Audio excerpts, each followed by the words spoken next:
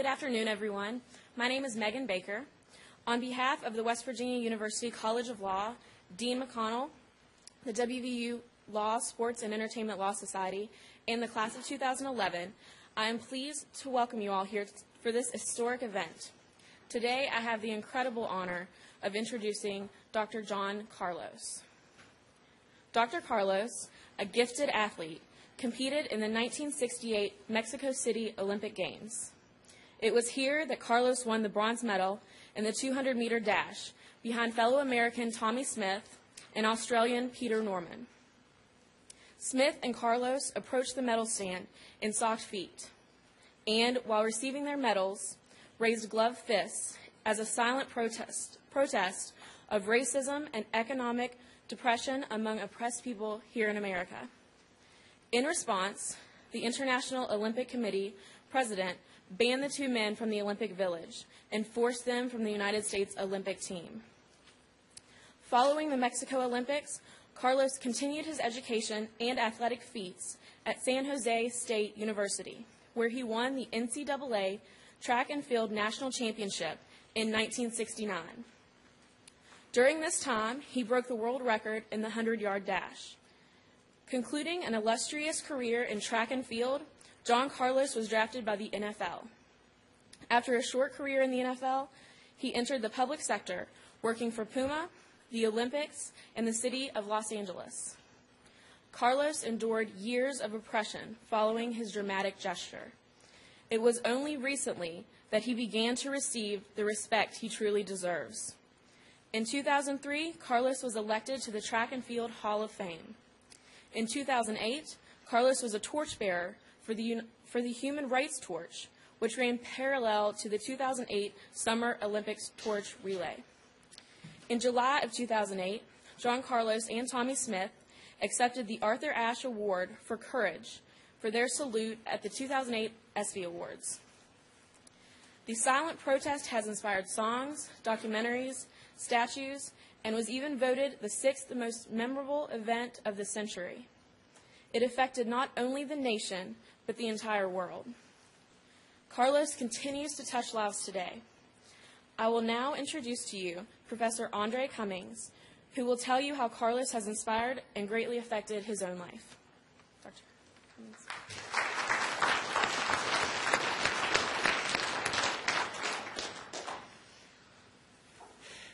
First of all, I would like to welcome all of you here, and it's a great honor and privilege for me to be able to call Dr. Carlos a friend.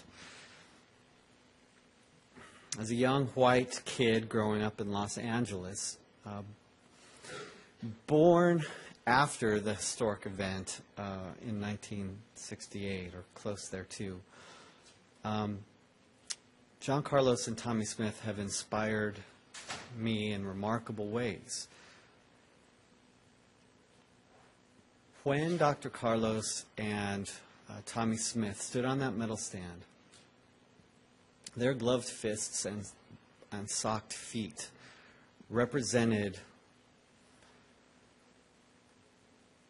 the oppression of their youth and challenged and protested the racism that permeated the United States at the time. We were willing to celebrate athletes if they represented us well, but we did not treat people of color equally in that era.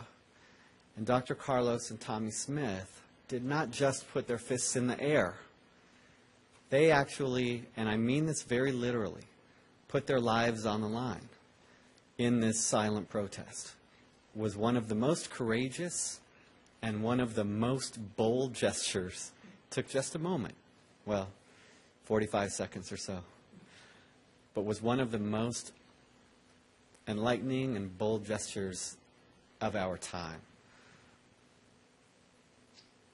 I wanted to introduce Dr. Carlos to you by showing a brief clip of the ESPY Awards, where he was honored along with Tommy Smith to introduce some of us that aren't as deeply familiar with the story to exactly what was going on at the time and how Dr. Carlos and Tommy Smith changed the trajectory of the civil rights movement.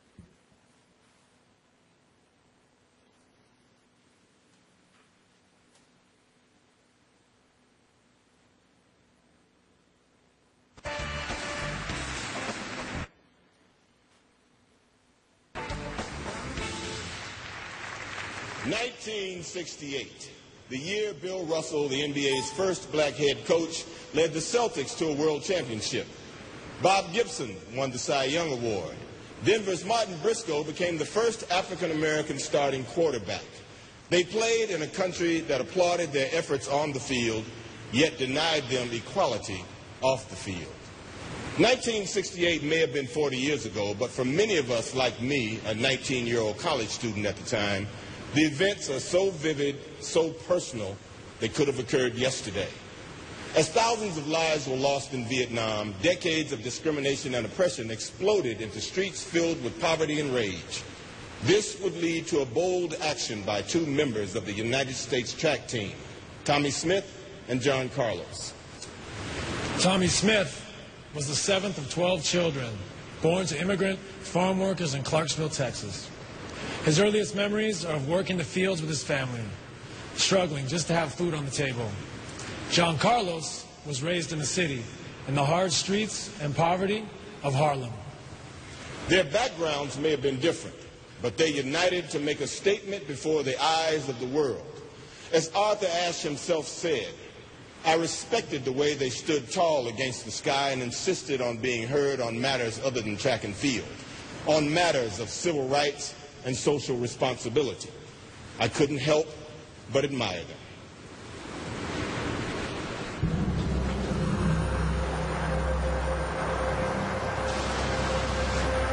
In a turbulent era, they provided a powerful gesture, a silent statement of pride and unity after so many years of racism and prejudice. It's hard to explain just how violent the 60s were. You've got to keep the white and the black separate.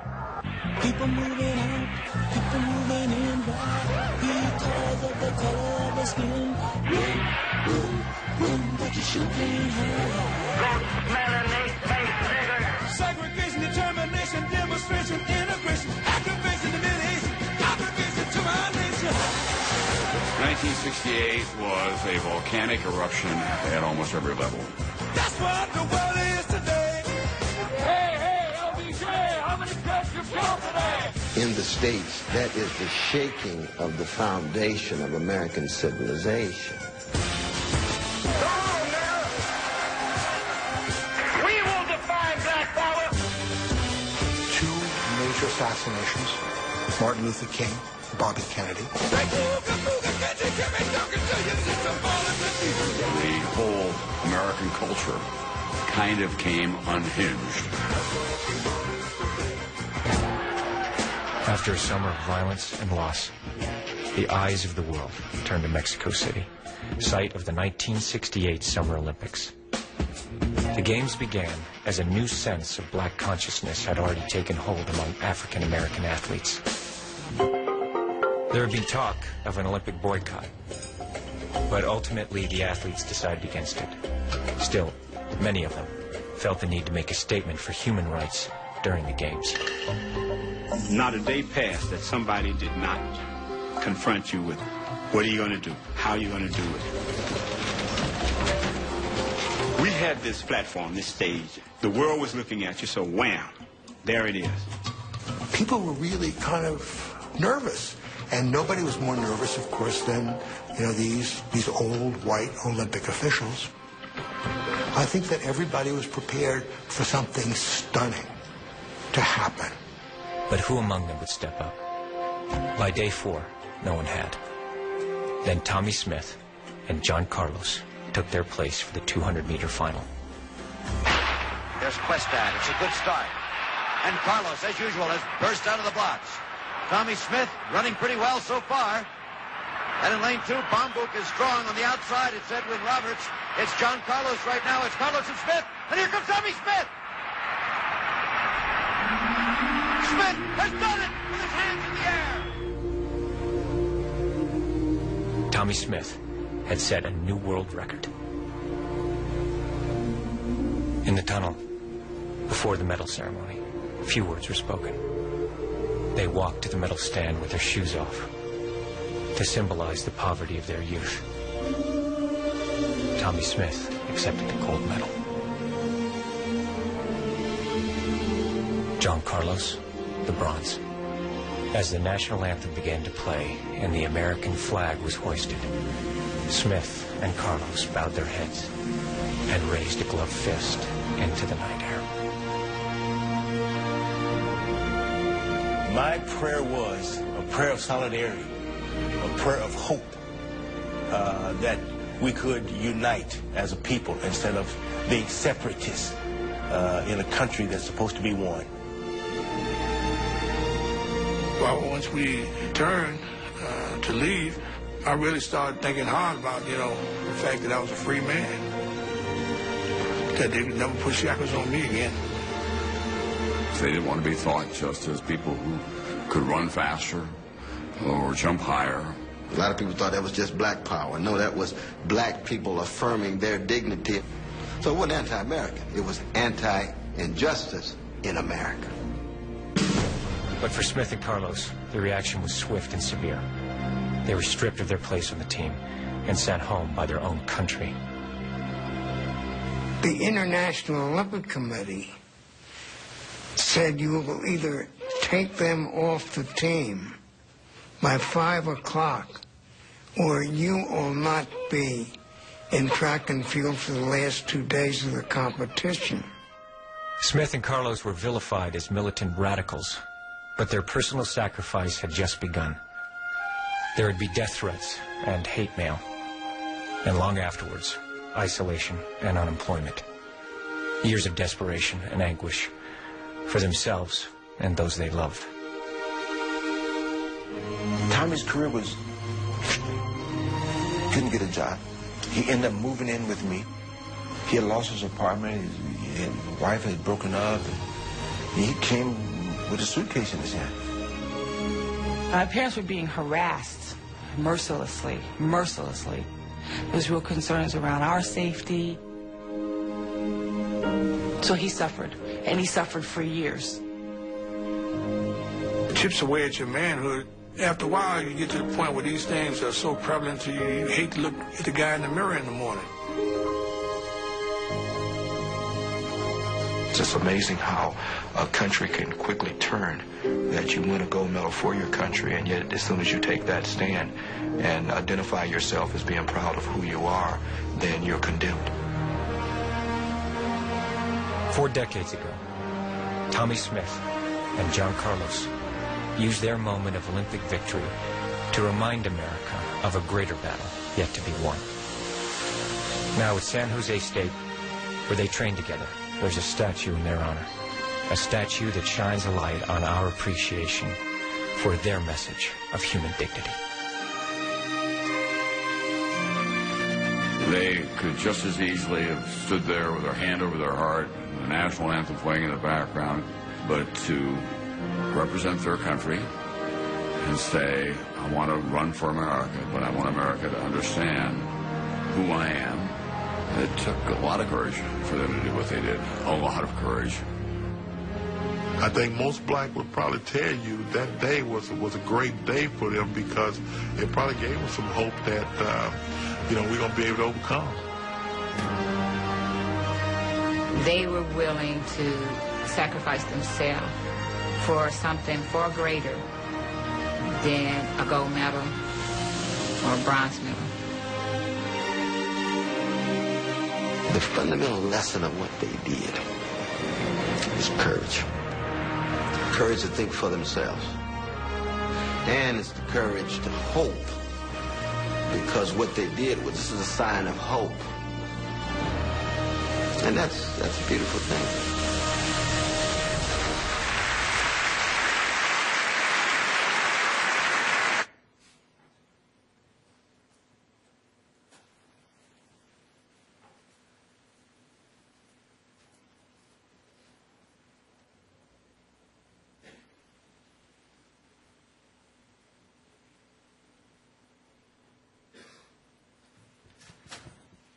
Two days ago, the johncarlos.org website went live. Dr. Carlos has a new book coming out in July, The John Carlos Story. 2 quick things. One, I want to thank the Sports and Entertainment Law Society, and in particular Megan Baker and Karina Kendrick, Brian Nickerson, and the rest of the crew for bringing Dr. Carlos here, and I really feel like we have a civil rights icon in our presence today, Dr. John Carlos.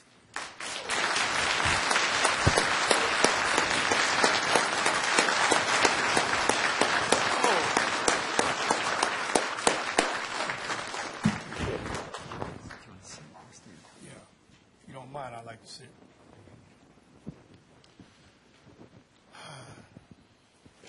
Well, first of all, let me say it's really an honor and a pleasure for me to come back to town here. This seems like home away from home. Dr. Cummings has been very warm to me over the years.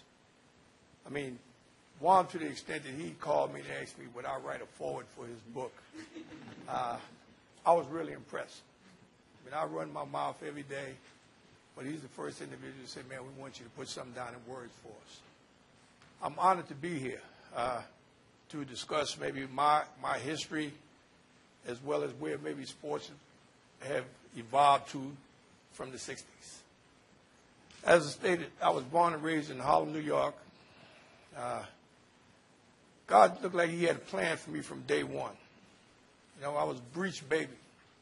I was born feet first, trying to give me an indication that something was going to happen with my feet. My mom had gone back to the doctor 3 times. The doctor turned me back around in my mom's womb. By the time my mom get home and settle in, I turned myself back. This went on the 3rd time. The doctor looked at my mother and said, Mrs. Carlos, looked like this baby has a mind of his own, and we just going to have to leave him the way he is. Sure enough, I jumped out, big feet and all. Not knowing that this would be the legacy of my life. I looked at a guy on TV one time, a young white guy, used to run around in a green suit, green tights, and a funny hat with a feather. And I'm sure that every kid that was born in the slums of any city admired this individual. Well, I was one of those individuals that admired him very much because looking at him as a young man, it gave me the opportunity to realize that there was 2 laws in this society in which we live. It was God's law and was man's law. Man's law, as Dr. Cummings was saying, set up various rules and regulations that didn't really suffice all of the people. God's law protected all of the people and gave them that right. So I felt like it was my right to do as Robin Hood did, and I would pursue my Robin Hood move to break into freight trains in front of the Yankee Stadium. I didn't call it vandalism. I didn't call it thievery.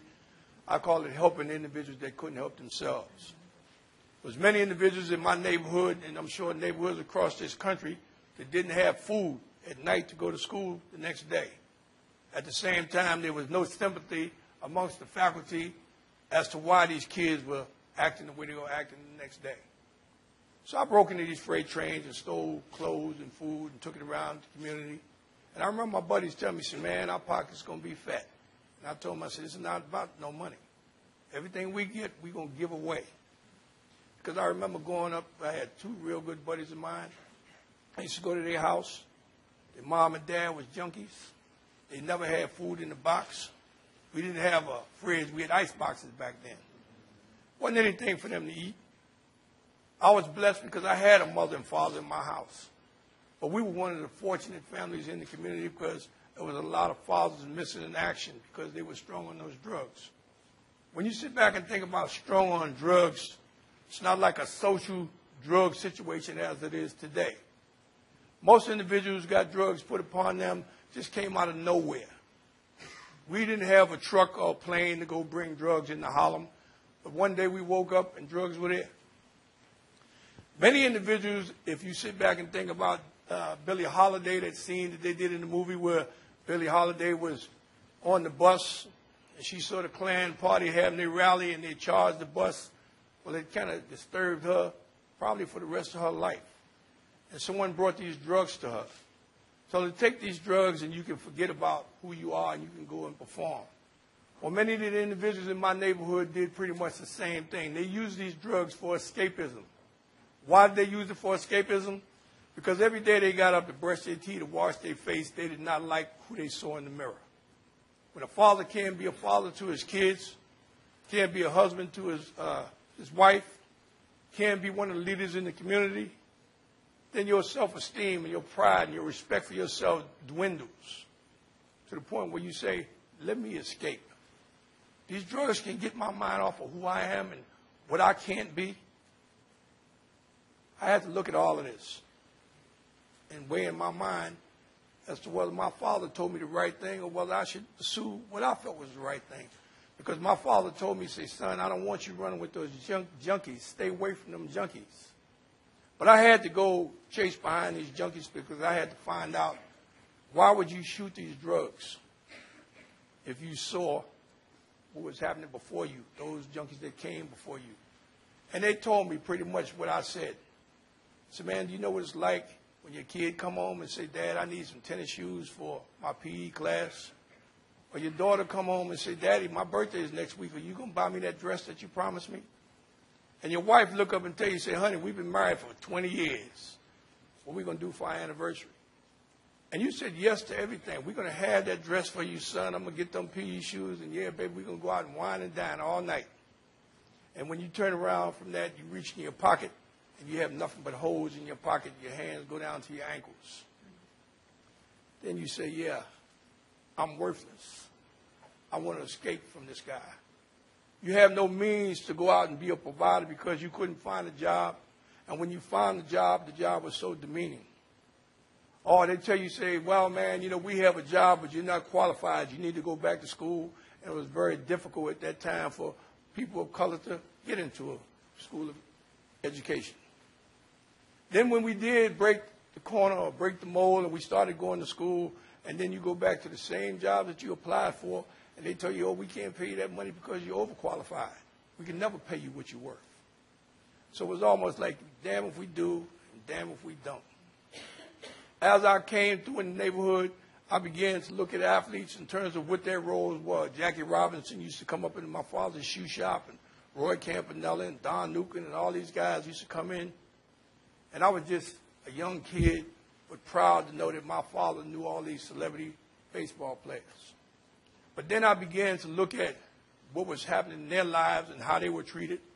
And they were treated pretty much like second-class citizens once they left the baseball field as well. I couldn't understand how the police in the neighborhood where when I came into Harlem as a young man, it was socially integrated. And then the domestic workers started coming in and moving in, and then they had a thing called white flight. All the white folks decided, man, we're going to move to the suburbs. And it's ironic that here I am, 66 years old, or 65, and now we have white influx because they're coming back to take Harlem back.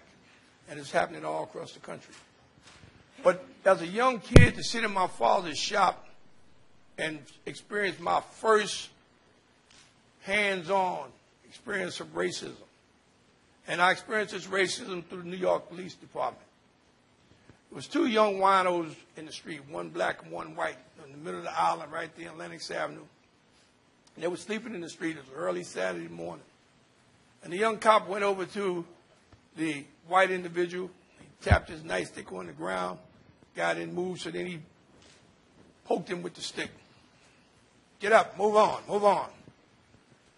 Then the guy got up and walked on away. And then he went over about, I guess, 2-3 yards away. There's the black guy there. And I'm just assuming right away in my heart and mind, he's going to tap on the ground. He's going to poke the guy the same way. Well, he tapped on the ground all right, and the guy didn't move, and he was laying on his back, his feet sticking up in the air. And the cop went over to him and went down to the bottom of his shoes and took that nightstick like it was a baseball bat and wore the bottom of his shoes out. I've never seen a man levitate off the ground laying down and hit the ground rolling at the same time. But I was horrified in what he did. I went to my father and said, Pop, I said, why did that cop do that? And he told me, he said, well, son, just to let you know, all people here in this world are not treated the same. I got to thinking about that. As that was going on, there was a thing called the English Channel. This guy was swimming the English Channel, or he wanted to swim in the English Channel, and I was a very good swimmer at that time. I told my father, I said, Pop, what's the English Channel? I want to swim in the English Channel. What does this guy get? Does he get a trophy? Does he get money? Does he get recognition? I'm a good swimmer. I want to do it too. So in the midst of all that, on the radio, we would hear about this thing called the Olympics. Now, I never knew what the Olympics were, but I heard them talking about the Olympics. Pop, what's the Olympics? He said, son, that's when all the greatest athletes of the world come together. He said, they come together to see who's more superior athletically. He said, it shows that this nation is very strong. I said, great, Pop. So did you have swimming? He said, yes. I said, well, I want to go and be the first black to represent America as an Olympian swimmer. And I kept going, building this in my heart and in my mind, training every day in my bathtub.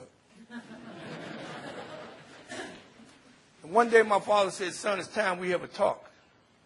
I looked at him, I said, what am I talking about, Pop? He said, I hear you talking about you want to be this swimmer.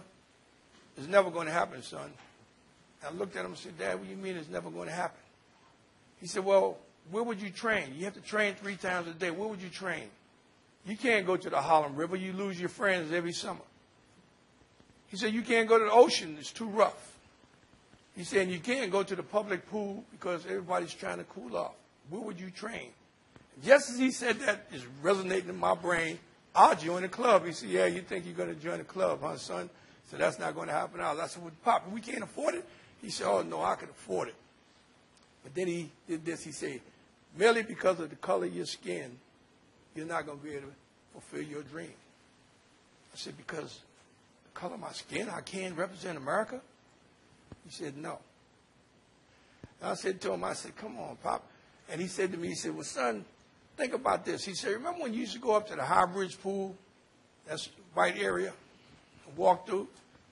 I said, yeah, Pop, I used to go there. He said, well, when you and your buddies got in the pool, he said, and y'all hit the water, what would happen?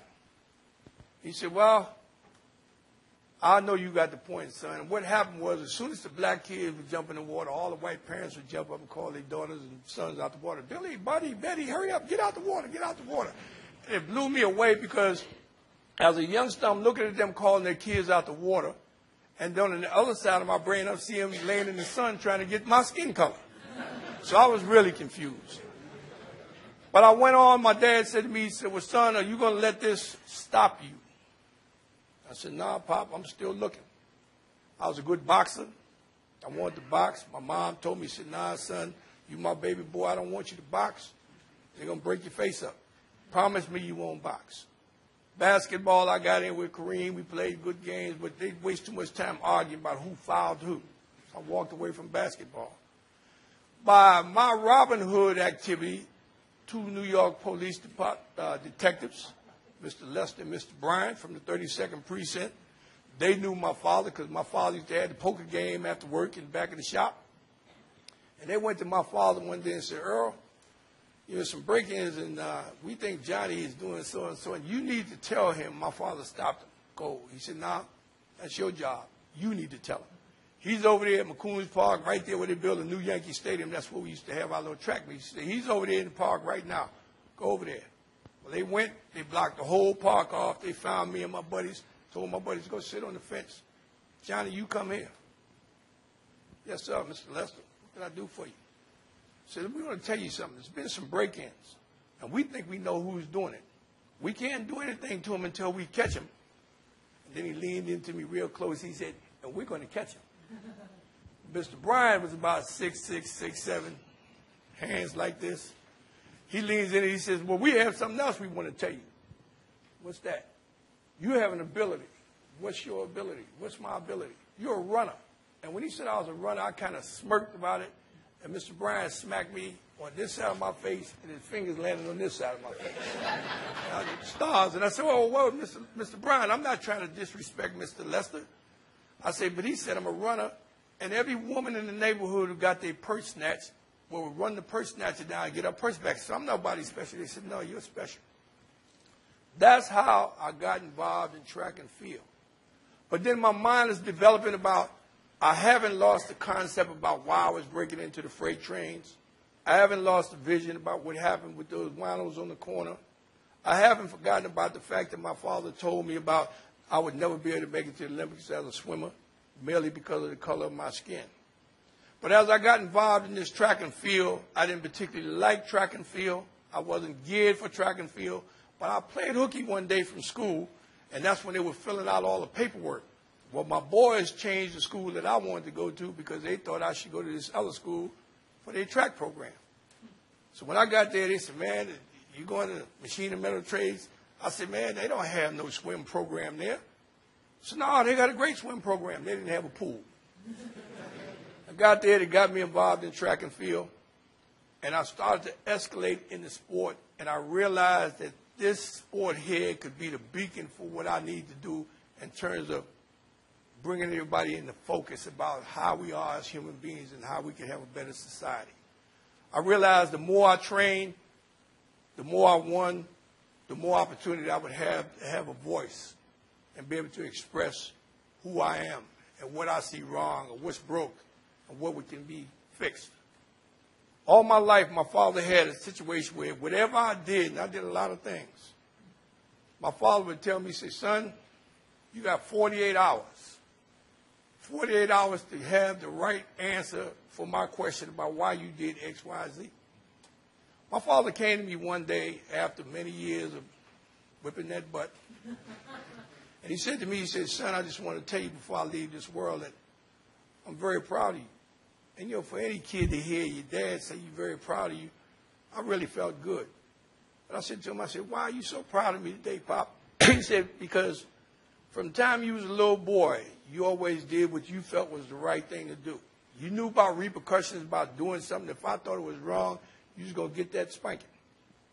He said, but as much as I whipped you, you never changed your attitude. You never backed down for what you thought was right. And when all the dust settled, every time, every instant, come to find out you was right and I was wrong. He said, I couldn't take the whippings back. He said, but in solace, I just want you to know that you've been right all along and don't change your ways. I looked at my father and said, Pop, I'm you. Everything you come from South Carolina, from Camden, South Carolina, with, you embedded in me. My old man taught me about him being in the First World War, what he had to go through in a segregated war where they had the white officers there. I always asked my father, say, how you get that bullet hole in your jaw? Because he had a bullet hole there. In 1969, my father was getting ready to go to God. I'm in the hospital talking to him, and I said, Pop, I said, you getting ready to leave here? Because he told me he's sort of light. He talked to God, a right-hand man, or whoever it was. I said, well, look, before you go, Pop, tell me how you got that bullet hole. And he told me, he said, help me out the bed. I helped him out the bed. He had his little gurney on. And he's turning around trying to show me his butt. And I'm looking like, Pop, what you doing? He said, well, I can't tell you about this bullet hole until I tell you about this one. And I never know he had got a shot in his butt. And he said to me, he said, son, he said, was a white officer in the Army wanted us to take a certain hill. And I told the officer, we don't mind taking the hill, but you guys always push us out to die. Why don't we take the hill together? And the officer said something. My father said, he said something back, and they started arguing. And the guys in the military told him, say, Earl, come on, let's just go do the job. He said, well, he went, and they was going up on the barbed wire. He said, all of a sudden, he got this blaze of heat through his butt. And this particular officer shot him. And when he turned around and saw the guy, and the enemy shot him in the jaw. He said the bullet landed on his tongue. He said now he became disillusioned about America. Because he said, here I am in the First World War in a segregated army, representing the United States. And then when I came home, he said it was worse than it ever was while I was in the military.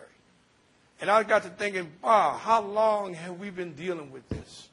How much longer are we going to have to deal with it? And then I started to think, we are going through this because of all the ethnic groups, not just the blacks, or the Hispanics, or the Asians, or the Indians. We all have to stand up to try and make things right. It's a broken society. If we don't fix this society, the people of the society in which we live, I sit back and I think about all the people in Iowa right now, or the people that's in Indianapolis right now, even the people in the Middle East. I wonder what they thought about Tommy Smith and John Carlos back in 1968 when we chose to challenge society and say, there's a problem. The problem is that most consciences have gone to sleep. We chose to do something to resurrect people's conscience and have compassion and concern for their fellow man. They stood back and looked at us and said, these individuals are out of line. Now, the same problems that we dealt with back then in terms of saying we want equality, we want justice, we want fair play in this life, that's what people are stepping up for right now. People are saying, how can you take food away from our kids? How can you stop my kid from going to this various university? That was the plan. But now they're pulling it back. Now they're starting to feel how people of color have been feeling forever. Around this world, they're starting to sit back and they think and say, you know, John Collins and Tommy Smith, there was a beacon. They said that we received this award here for courage. I don't have no more courage in me than you have in you. Only difference is I know how to find mine. I chose to look for it. Other people don't choose to look for the courage in them because they don't feel that they have anything that's truly affecting them. I had black people to tell me, well, John, you know, you're rocking the boat because this is the way it is. I had people down south to tell me, man, my family fought in the Confederate Army. And I look at them and I say, man, what color are you? Your family fought in the Confederate Army and you got your chest stuck out like it was something good. I said, do you realize that they fought there with a gun in their back to make them fight? It wasn't a voluntary fight on their part. I say, and the problem that we have right now is that we have not studied who we are. And I'm not talking about as Americans. I'm not talking about as Asians. I'm talking about as human beings. To study who we are and where we're trying to go. This life that I live is not for me. My life is for my kids. Your life is for your kids, too.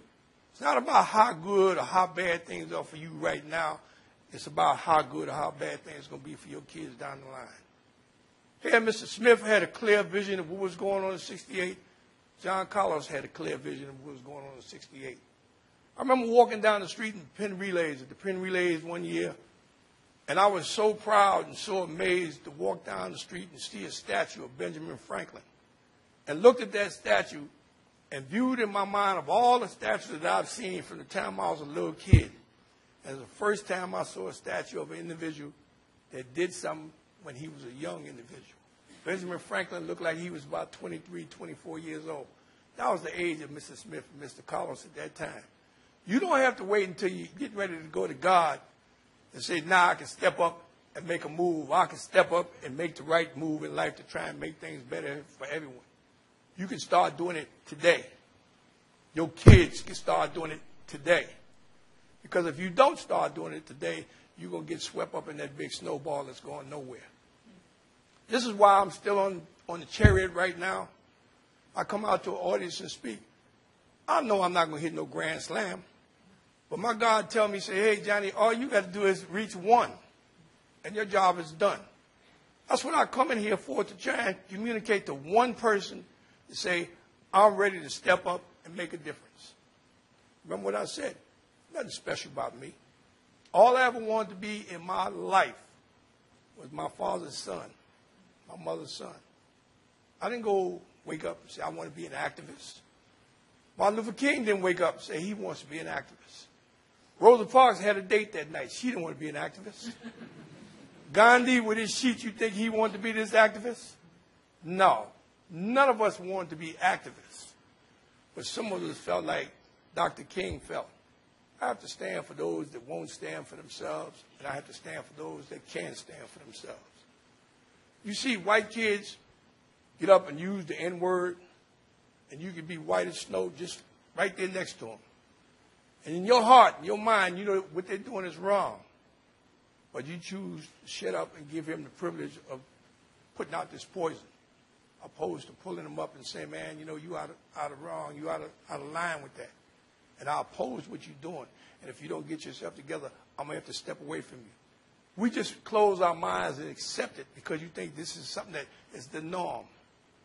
Black kids, I don't like them running around using the N-word no more than I like a white person doing it. I hear black people running around talking about, well, it's different when I say it. But show me your dictionary where it's different. There's no difference. The N-word is the N-word, whether it come out of your mouth or whether it come out of their mouth. But then you have to sit back and think about ignorance. Ignorance runs all across the world. don't matter about what color you are, or how rich, or how poor. Ignorance can strike anyone. Only way we're going to change society is for us to educate our minds, challenge ourselves to be the best that we can be, and realize that nobody in here is guaranteed 5 minutes after we leave here. You're going to be judged in your life based on the time that they spanked you on your ass and you gave that first yout to the last time they make that cross over you and put you in the ground. You're going to be judged in between as to whether you chose to make a statement or whether you chose to sit up and try and be neutral. There's no neutral ground in this society in which you live. Either you say, man, I'm against racism, or I'm for racism. There's no room for saying, I'm undecided. By you being undecided, if they're moving on you in a racial way and you undecided, and you over here and you can make a move to stop it, and you don't, in a minute they're going to move to you. And I'm saying this in the sense that Tommy Smith and I and Peter Norman, very distinct difference. Here in the United States, when we got back from Mexico City, they said, let's go beat up on Tommy Smith. We don't like him. He's despicable. Let's go rock his world. Then somebody said, man, I'm tired of whipping up on Tommy Smith. Somebody said, well, let's go on the other side of town and jump on John Carlos and rock his world. We had an immense amount of pressure. Friends that we had that we thought were our friends, they began to walk away. There wasn't any jobs. People would say, oh, man, what are you doing now? Well, I'm looking for a job. Well, we wish we could help you, but we don't have anything. When your rent was down, you couldn't go to nobody to say, let me hold anything. People started walking away from you. You had a chance to reflect and say, do I have leprosy? Why are you walking away from me? You can't lend me anything other than support and show me some love. But they left. It took a while for me to sit there and figure out why are they leaving. And most people were leaving because fear of reprisal. That same fear was the same fear when they had black women being knocked down by the police in the South, and you saw black men standing there passively because I have fear that if I say anything or I attempt to do anything, I will be in harm's way myself. So they allowed them to knock these black women down that was pregnant and grab them by their hair or put the dogs or the water hose on them. Now, in retrospect, when you sit back and you think about the white fellow on the Olympic podium with us, Peter Norman. Peter Norman supported us 1,000%, and I love this man to eternity. Because when Peter Norman went back to Australia, at that time Australia was pretty much like South Africa. So they wasn't happy about the fact that he stood on that podium in attention. He didn't put his fist to the sky. When he had an Olympic Project for Human Rights button on his chest, just like I did, to say, I believe in humanity. I believe in human rights for all people. When Peter went back to Australia, he didn't have a break. They didn't switch off to Tommy Smith or switch off to John Carlos. They banged on Peter, and they banged on Peter, and they banged on him to the point where they gave him a nervous breakdown a couple of times, to the point where they had him pouring that sauce every day, to the point where he eventually cracked, had a heart attack, and died. But at his funeral, I told him, I said, you know, I said, it's great that we have all these people here in Mr. Norman's homecoming. I said, but when he came home from the games, how many of you fine fellas was there at the gate when he came out the airport? How many of y'all was there to hold him up high and cherish him? I said, Mr. Irwin, the Animal King, he died around the same time. And there's no way in the world you could ever go and tell your kids about Mr. Irwin, the Animal King, and not talk about the King of Humanity, which is Peter Norman. Peter Norman was a true individual man. It wasn't about no color with him. He was a white guy. But he was a guy that believed in the human race and feel that we had to squeeze the toothpaste jar that much more because white society, the black society, the red society is not giving up all that it could. He set a precedent. And the precedent that he set wasn't his doing, wasn't my doing, wasn't Mr. Smith's doing, wasn't even the Olympic Forum's doing. It was God. God chose Peter Norman because I could find 10 million other white guys that would have never stood there and have the audacity to say, I support what you guys are doing. Right now, people ask me, say, what about the modern day athlete? Do you think the modern day athlete would have had the audacity to step up in defiance and say, no, this is not right? They're blinded. They're blinded with the fact that they have money waving in front of them, and they never heard the theory before about all money is not good money. So they say, I'll sell my soul to the devil as long as you keep bringing that money up. They believe the headlines. They say, oh, I'm a superstar basketball player.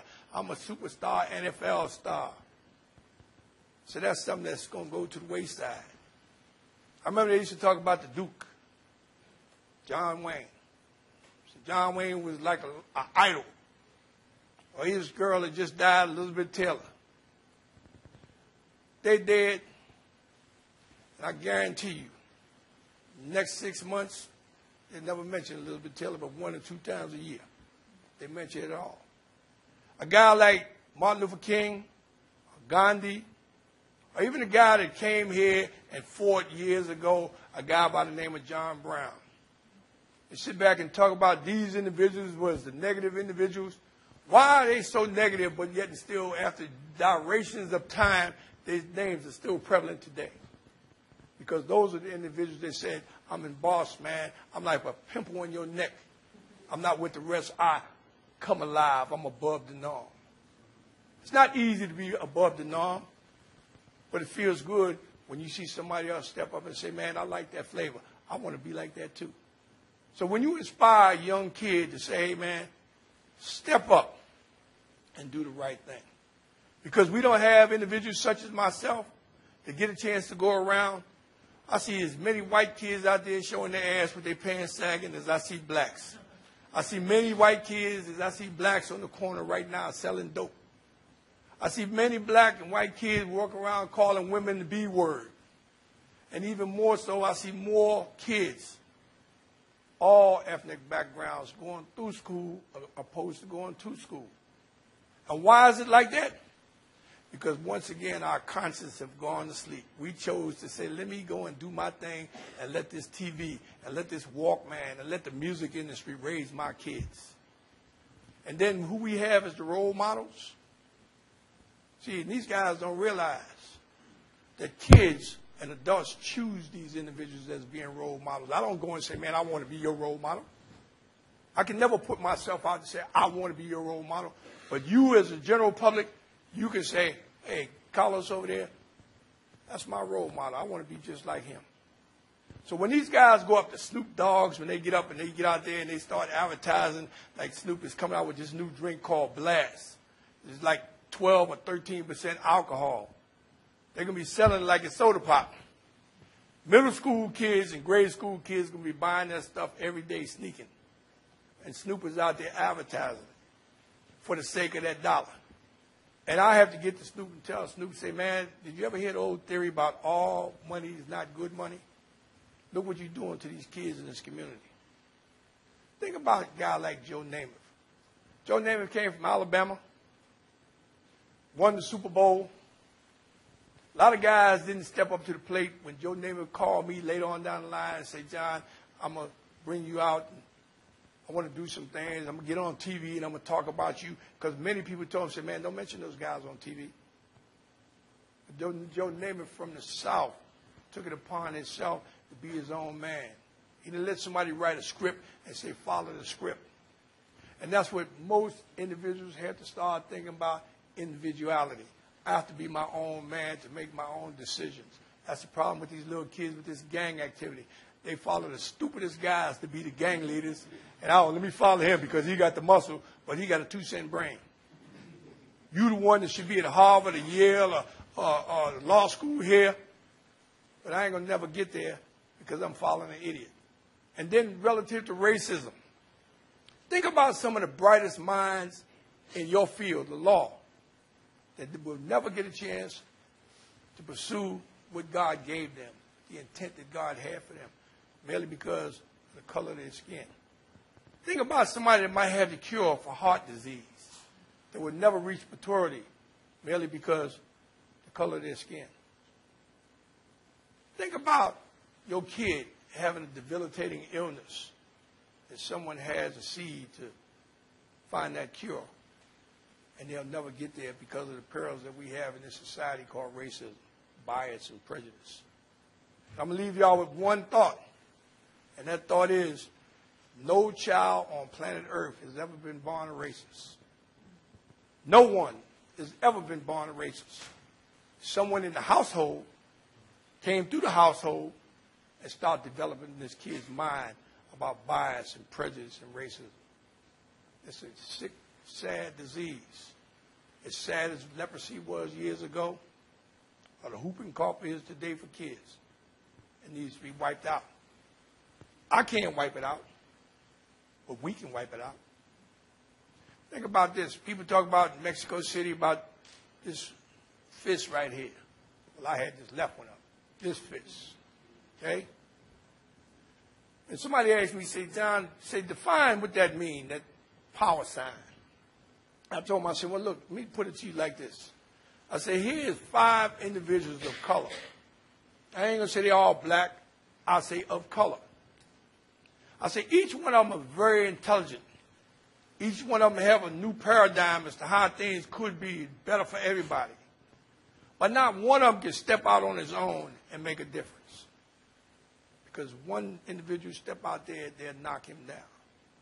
But what happens when that 5 individuals came together and unified themselves, came together as one? They became a very powerful force. I don't care what your ethnic background is.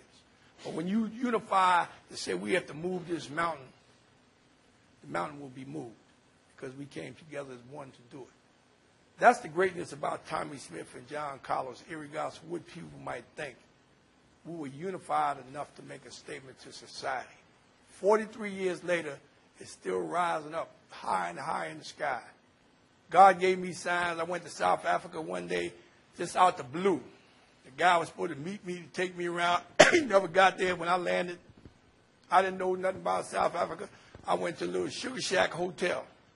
The guy behind the desk, when I signed the thing, he said, whoa, wait a minute. John Collins, he knew my history better than me. He said, you can't stay here. Come with me.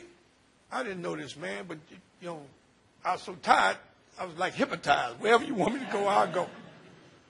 He takes me into Soweto, puts me in these people's house. I'll see you tomorrow. He takes off. There's a big window with no window. It was just a hole in the wall, you know, like where a window should be. No drape, no curtain, nothing. So go find you a spot there, like little throw rugs. So I go lay down, I go to sleep. Well, in the morning, the sun comes up over there so early, like 4:30 in the morning. The sun is like leaping. And came through that window and woke me up right away. And I sit up on the floor, and I start stretching. You know, when you're tired, and I'm stretching my body like that. And I look up on the wall, and there's a poster of the 1968 Olympics. Now, this was not that long after Mexico. And I'm saying, how the heck did they get a poster of me on the other side of the world? And why did God bring me to this house for me to wake up and start stretching and see this poster? Now, they had 2 nails up top, and they had a nail on the left. So Peter was only seen, and Tommy was seen on my side, was kind of rolling up. I sat there, and I looked at that, and it kind of made me realize right then that what God put me into, he made me like a beacon for society. But the same beacon that I am, you are. The same way I rose through the cinders of this society, you guys have the same right and the same ability to rise the same way. I don't care what your profession is. You're going to be in a critical situation, and you have to make a critical decision. But you can't be indecisive, and you can't be neutral. Either you're going to do it, or you're not going to do it. You can't scratch your head for 40 years and say, oh, I still haven't decided. Now, talking about decisions, I told the class earlier today, at San Jose State, they built those statues that you saw there. And we had a fantastic team. San Jose State, we'd have probably won more medals than most nations did in the Olympic Games, just out of San Jose State alone. But when it came time for these guys to make a critical decision, they chose to be neutral. And they said, well, I don't understand, because we should have a brick down the base of the statue with our names put on it. And Tommy come to me, he said, man, John, these guys saying they should have a rock with their name, a brick with their name on it. Tell them something, man. I said, all right. I said, guys, let me just say this. Let me ask you, why do you think you deserve a stone with your name on it? And they said to me, listen, we all ran track together. I said, yeah, that's great. I said, if this was a tape of me breaking, a statue of me breaking the tape or passing the baton, yes, you deserve a statue. I said, but this statue here evolved beyond athletics. I said, now let me make you understand what I'm saying. I said, just imagine we got on a train. We were all young and idealistic about how we could make this a better situation for all people. So we got on the train and we had this theory about a potential boycott of the 1968 Olympics. I said, everybody sat back and had a discussion about it, and then we got down to the nitty-gritty. We said, look, man, are we going to do this or are we not going to do it? Are we going to attempt this boycott? So everybody said, yeah, we're going to attempt to do it. So now it's a fact. There's no more theory. So we put the banners on the side of the train, and we getting ready to do this boycott. And now the general public that didn't particularly like the fact that we talking about the blacks will boycott the Olympic Games, and anyone that was sympathetic to their cause would boycott. We got these flags and signs on the side, and now all of a sudden the missiles start coming, the fire bombs start coming. We rolling, but the train's on fire. And now they come back 43 years later or 40 years later and say, I deserve to have a rock with my name on it. And I said to him, I said, yeah, you know, you might. I said, but do me a favor. Open up your shirt. Pull up your pants leg. Take your shirt off and let me see your back. Why? I said, I want to see your burns. I said, because I remember the train was on fire, and I remember I see a lot of people jumping off the train. I said, because y'all was scared and you was indecisive. I said, now, when Mr. Smith, I go to him and say, Tommy, open your shirt up. Pull up your pants there. I see burns all over him. I said, look at my arm. You can see them on me, too. I said, now, if you can show me your burns, I can show you a way to get up there on that statue with us. But I can't make what wasn't. You guys cannot be able to come back 40 years from now when you get ready to go to God and say, I had a lot of opportunities to make the right move, but I didn't have the courage. The courage is in each and every one of y'all to try and make things better. And remember what I said. It's not for you. It's for your kids. God bless you. Thank you. And if we have any questions, I think Mr. Cummins, Dr. Cummins, Professor Cummins want me to answer some questions if I can.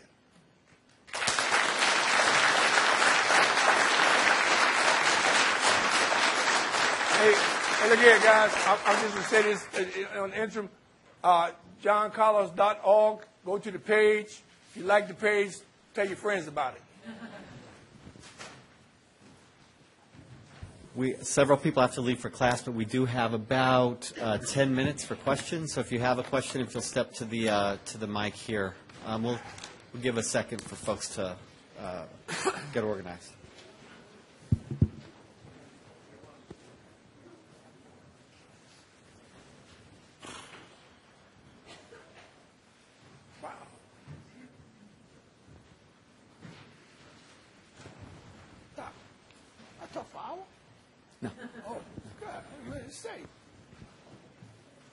And I'll remind everyone that we are web streaming live, so please speak into the microphone.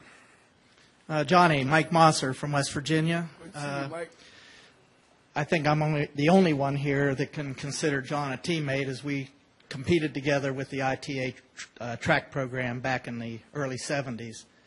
And great talk. Of course, you've been a leader for years and years and years. And I don't know whether you know this or not, but West Virginia lost their track team back in 2003. And you talked opportunity in your talk. You said opportunity many, many, many times. And I think West Virginia needs to reconsider bringing back the track team, because generally all of your sprinters, all of your field event people all come from the black athletes. Right. So I know you had a football career.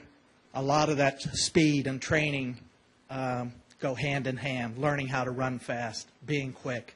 And I think the opportunity for the black community is certainly diminished by taking sports like track and field away from the universities. Well, and it's going across the country, as you well know. Well, I'll tell you. Thank you. After we retired from San Jose State, they abolished the track program in San Jose. I don't think there's no school in the nation that had a better reputation for track and field than San Jose State. They abolished the program there. I think they abolished our program more for shame. They was ashamed of who we were and what we did at that particular time. But nevertheless, they still don't have the program. But people power is the way you're going to get it back. And you can stand at that mic all day by yourself and talk about it, but you have to motivate people to get together and make them realize their mistake. So, once again, people power is how you're going to move that mountain. Okay?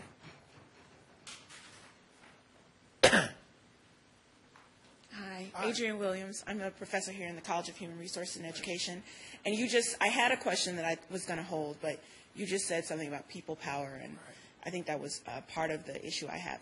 I find, as someone who was born after even 1970, for people, that there's still a lot of fear of reprisal. And although people have fear about whether or not they're going to lose their job or whether or not, I think they've lost perspective in the fact that some people used to risk losing their lives.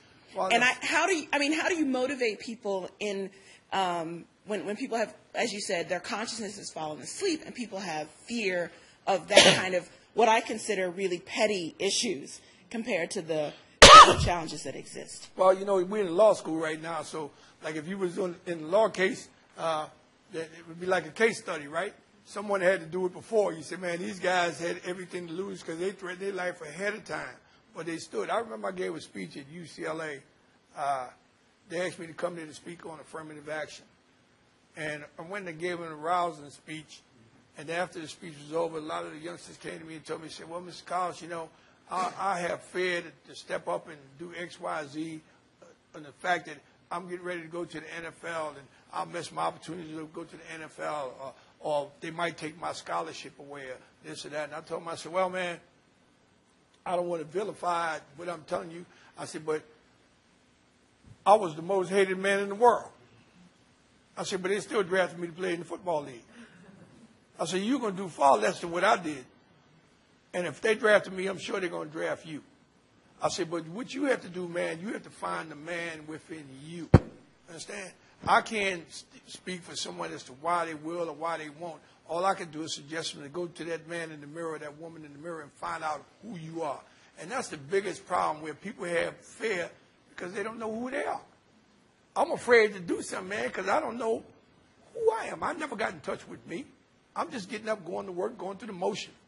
I never really considered, can I truly make a difference in this life that I live? So what you have to do is start instilling this as a youngster. When you see kids, young kids, you have to instill in them, say, hey, there's the right side, there's the wrong side. Which side you going to choose? Okay? Like I tell guys, I say, man, it's the prison wall. It's the right side and the wrong side. Which side are you going to choose? And I make them understand. I say, man, as things evolve in life, I say, they have a place called a think tank. I say, in this think tank, these guys used to wear three-piece suits and the attache case, go to the long table, had a pad and a bell. I said, now they still go, but they wear flip-flops and Hawaiian shirts, but they still got the attache case and the table. I said, now, mind you, I say, in this think tank, they write up the equation is we have far more criminals than we have prisons. We want to build prisons, but every time we try and build a prison, well, you can't build a prison here, the university's here. Or you can't build a prison over here, the church is here. Or you can't build it here, City Hall is here. How do we solve the equation? And somebody rings the bell eventually and say, based on time, now we can solve this problem. We can build a prison anywhere. Only difference is, opposed to building a prison above ground, now we're going to start building prisons below ground. And we can put them up anywhere. I say, now, how inhumane is that? But now you don't have God's son. That's God's son up there, neon light. I said, but you putting yourself in the situation there because you had choices. You have a choice to step up and say to a kid in the neighborhood, say, you know something, man? You're a pretty smart kid. I've been watching you. But I think you're going the wrong way. We have parents right now that's afraid to even talk to their kids because they never talked to the kid for the first 16 years. Now all of a sudden I want to be a parent.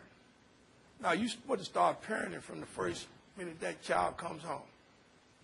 Until we start doing this, there's a lot of people having a problem finding out who they are. And you ain't going to never have courage to do nothing until you find out who you are. I've always been a fighter, even to the point where my brothers, they was docile. They would never fight. And I remember I'm a little kid on Lenox Avenue, and a guy came and broke a broomstick over my brother's back. I'm looking at my brother, man, like, you going to let him do that? What's wrong with you? And I think I was like 10, 11. I told my brother, come on, let's go home. Go back home. I said, all right, man, I'll see you later. I'm going back out. I went back out, and I found this dude. I told him, I said, man, my brother, he ain't no fighter. I'm the fighter. I don't have no fight with you. I said, you're going to have one in a minute. And we got it on. Now I got a reputation for going out. I didn't go out looking for trouble. I didn't come in this world looking for trouble. But when trouble comes, I know how to deal with it. And I'm not going to run from it. Understand? Like I tell the students, I got a lot of threats on my life over the years. A lot of people, we're going to kill you, we're going to do this, we're going to do that. But when I was with Dr. King 10 days before he died, and he told me that they sent a letter and it had a bullet with his name on it, he wouldn't have to wait long for it. The first thing I did with Dr. King when he told me that is pull my shades down, 'cause I used to wear shades all the time. I pulled them down, and I wanted to have eye contact with him. I didn't want to look through no glass. I wanted to look dead in his eyes. You know what I'm looking for, right? I'm looking for the fear factor. A man tell you that somebody said they're going to kill you, and he has no control over that. He's supposed to be shaky. He was a rock of Gibraltar. And it's the same thing that I took from him. When I went to Mexico City, yeah, they talked about they was going to kill me before, during, and after. But Dr. King said they can kill me, but they can never kill what I stand for. And that's the true belief that I have. You can kill me. And if somebody wanted to do a coward act and shoot me, I just pray that God let me see who it is before I go out. You know why? Because I just want them to know that it ain't going to end because I left here. I'm going to wait for you. Because you coming too. Any more questions? Carlos Marlon LeBlanc. I'm the head men's soccer coach here at the university. Thank you for coming. I have a question for you because you brought up affirmative action. Right. And you hear a lot of people talk about we don't need affirmative action anymore. So I was interested to hear your take on today and what you think about equality today. Comes to mind is a Chris Rock joke. He talks about rich and wealthy. Right. He brings up Oprah. Oprah's rich and Bill Gates is wealthy. Right. And that if Bill Gates had Oprah's money, he'd throw himself out the window and commit suicide. Right, because I'm a poor man. So I'm interested to hear what you feel about today, despite multi-million-dollar contracts and all this other stuff, what you think about equality today. Well, affirmative action is primarily to say we need to level the playing field and give everyone an equal opportunity to be successful in this life. Give everyone an opportunity to expand their mind, to have an opportunity to go to college, irregardless of what your ethnic background is, irregardless of what your economic state is. As I stated earlier, creativity doesn't come in one race or one religion. Creativity is across the board. And if you're going to hold one group of individuals up merely because of the color of their skin, and it's like a guy looking in a gas tank and can't remember whether he put gas in it, so he lights a torch to go down and see if he got gas. Eventually, it's going to blow up in your face. And that's what's happening with society. We have to the point where we're saying, well, we're going to take care of their leaders and make sure they're cool. Like even with the President of the United States right now.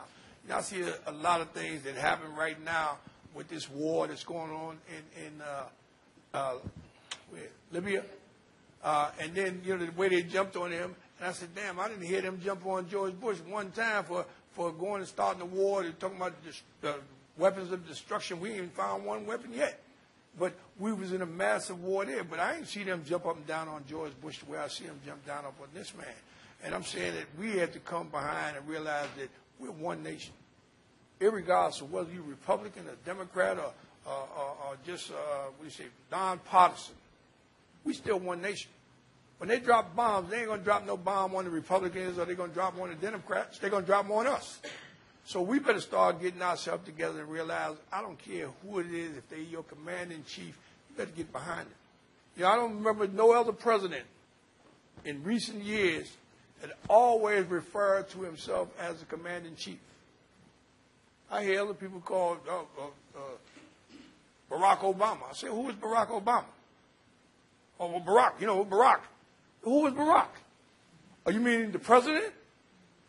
I say, man, I ain't never heard you say George Bush until he left office. Give the man his due. You don't have to like him. It's just like if a person runs for office and you say, I didn't vote for him, the fact that you didn't vote for him doesn't mean that he don't have to serve you as well as he served the people that voted for him. He serves all of the people.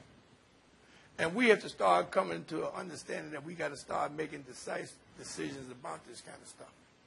Affirmative action is needed, my man, and they have to keep it afloat. Because if not, there's going to be so many individuals, just as the individual here is talking about the fact that they stop track and field or they stop a lot of the sports where blacks participate in. They feel like they don't need those sports now because they got the big money-making sports. They got football that's making billions of dollars. They got basketball that's bringing in billions of dollars. So the small sports, and what's going to happen is when they knock out track and field, they're going to start knocking back a lot of the women's sports as well. Where are we going to be then? And when I was telling them at UCLA, I said, let me ask you this question. I said, if you're afraid to step up for affirmative action right now, and you have that decision to make, to go to the chancellor, to go to the president of the university and ask them, so where do you stand on affirmative action? What's your take on it? If you choose not to do it, that means now in order for your daughter 15, 20 years from now to go to college, she's going to have to be a boxer. You understand? In order for her to get an education. Because that's the only thing that's going to be left for minorities to get into school is through athletics. And see, and I always have to try and set a precedent when people come and try and do a story on John Carlos, and they get mad at me because they tell me, well, John, we're going to do this story, but we're going to send a photographer. We want you to go over to the track. No problem. I go over to the track, I throw my suit on, my tie, I walk over with my shoes shine, and then, where's your sweats? I look at him and say, at my house. Why come you don't have your sweats on? I say, man, let me tell you something. I say, you see that little crack of light right there? I said, that's how small track and field was in my life. It's just a little portion of my life. Track and field is not my life. I say, so if you think that I'm going to go put sweats on and dictate or expound upon the kids and let the kids think that I'm a jock and that's all I am, then you're mistaken. Well, that's the way everybody, I said, well, go with everybody else.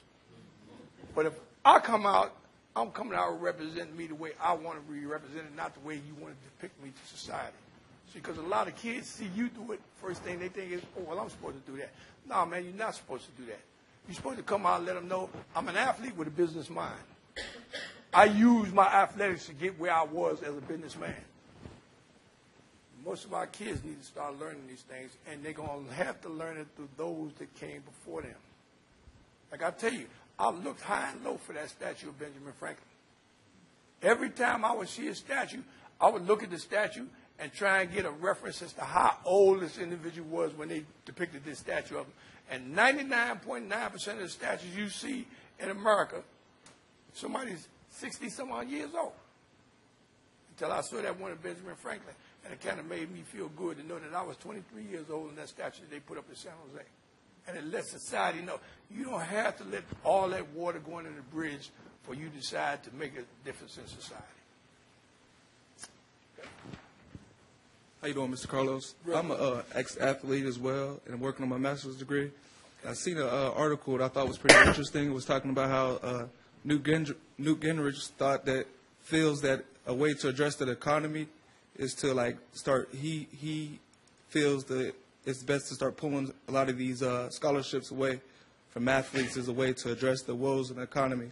I want to know if you heard about that and how you feel about it, and you kind of addressed on it already because what you're talking about with some of the programs? Well, man, Newt Gingrich is rhetoric. You sweep that under the rug and just forget about it. Just walk on over that. Okay. I mean, that's ridiculous statement for him to even get up and make that. Absolutely. I thought it was, too. That's why I wanted to ask you about it.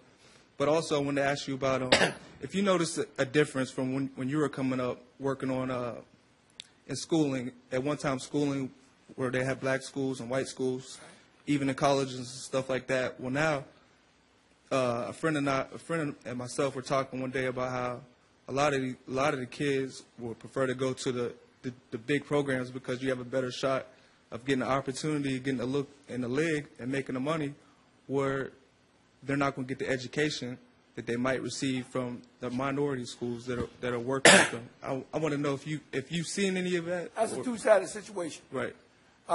You know, black schools of years ago were very strong black schools and institutions of education. In modern time, a lot of the black schools have fallen off in terms of the true administrators of the schools. You understand how they appropriate monies and how they appropriate this for scholastic programs and so forth like that. A lot of black schools squandered that away. Okay? Now, any kid to go to a white school or black school, it doesn't matter. It all depends upon where the kid's focus is and where his mind is and how focused this individual is as to why he's in this institution and what he hopes to get out of it. I don't care what school you go to. It just depends upon whether you're serious about going to school. I guess I mentioned that because I know that a lot of schools are making money off the athletes. All the schools are making the money. All of them making the money. I was telling the class earlier today, I said, you know, when you sit back and think about it, let's say if I'm Kareem Abdul-Jabbar. Let's say I'm at UCLA. All right. I played basketball my freshman year, and I was a superstar when I came in from Palmer Memorial in New York. I'm a superstar. How much is my scholarship worth at UCLA? Back at the time, you said maybe, what, $60,000, $70,000? All right, now, if I took my jersey that said Kareem Abdul-Jabbar on the back, and I said, how many jerseys can I sell in a year, that first year? And then at the same time, we have a basketball arena like the arena that you guys have here on this campus. And say, imagine how many people bought their butts through the turnstile and sit in the seats to watch Kareem slam. Okay? Then say, okay, let's break it down to hot dogs, beers, popcorns, peanuts that he drew into the stadium to buy these goods. Now the fact that they say, oh, not only is he a good athlete, but he's a super athlete, and we don't just want the local people to see it, we want the people to see him nationally. So now we come knocking with the contract for the TV rights. We had one TV program, you might have got $800,000. When they come down and tell you, say, man, we want to televise 13 of your games. That's as much as $16 million. Understand? How many times is that scholarship paid for relative to the money that this individual brought to the school? And this is happening all across the country. See, and the difference is, those individuals that's preaching that word called amateurism, these individuals are being concerned about self and not being concerned about the fact that these young athletes have families and responsibilities as well. Even though they're going to school as a youngster, a lot of them got kids. A lot of them in college right now with wives. And now you sit back and you say, well, we can't even give you a computer because that'll take away from your amateur status. Here's something that's going to help them in the institution of education. But the NC2A say, no, we can't give it to you because it's going to mess with your amateur status. As the time I was running, I got $2 a day. I go to Europe, man, it's 110,000 people chanting my name. They paid big bucks to get into the stadium. But the AAU was giving me $2 a day. I'm gone for 2 months. Who's paying my bills when I get home? And there's nobody concerned. Nobody come and say, well, John, we know you was running for America, and we know you was out of town, or you got your back rent, or your kids need school supplies, you need groceries. It don't come like that. And the only way it's going to change, man, is say we're not trying to bend the rule other than the fact that, hey, man, you have enough revenue to share. Share it in a sense that we all can get over and get something out of it. If nothing else, I tell them, say, man, if you go to a school and you represent the school as an amateur, tell the school, say, man, what guarantee, can you give me a guarantee for my first child that's born because I went to the school for 4 years, a guarantee to my kid to get a free education? But you got to have, like you say, you got to have basketballs to step up to present that. All right, so look like the time is up, guys. We wanted to thank everyone for coming today, and we also wanted to thank Dr. Carlos again for... Thank you, baby girl. Yeah. Thank you so much. I'm sorry, man. Hey. Well, I got a lot of shirts today.